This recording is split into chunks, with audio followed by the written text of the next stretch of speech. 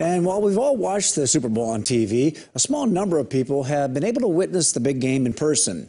KELOLAND's Carter Schmidt was in Brookings today and talked to someone who attended Super Bowl XIV. On January 20th, 1980, the Los Angeles Rams and the Pittsburgh Steelers were set to kick off Super Bowl XIV. Over 100,000 fans packed the Rose Bowl in Pasadena, California. Among those in attendance was Mike Lockram from Brookings. I was in fourth grade.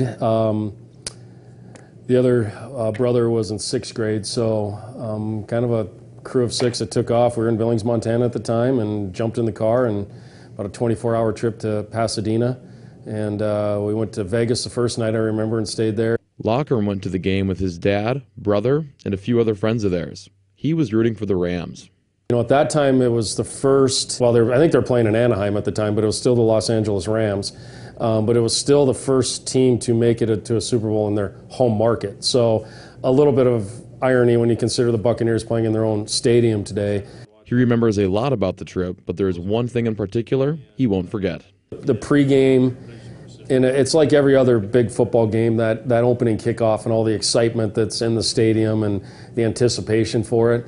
You know, whether it's a favorite moment or not, hard to say, but it's certainly a moment I remember because there's just so much build-up to those. Even back then, there was so much build-up to the game. And Lockram still has some keepsakes from that day, including the game program, halftime performance placard, a Rammy Whammy, and more.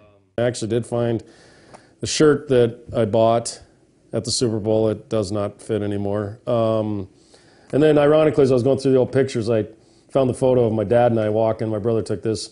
And you may be wondering, how much were the tickets? Tickets for $30 was the face value for them. In Brookings, Carter Schmidt, KELOLAND News.